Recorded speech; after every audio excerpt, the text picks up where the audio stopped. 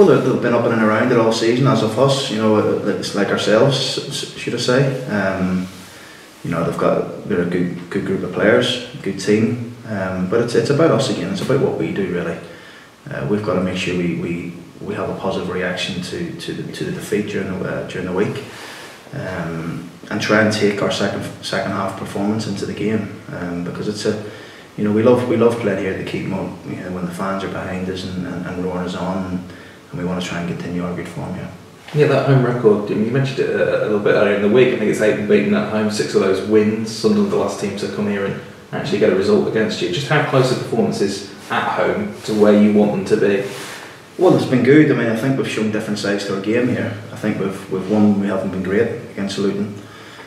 One probably sticks out in my head, and we've won when we've been good. So it's. I think we've shown different traits, different styles that any good team will need, especially in this running. And we're at the end, at the stage of the season, but we will obviously want to perform. But the results is the main thing. So whatever way may come on Saturday, we'll take it. But we know it's going to be tough.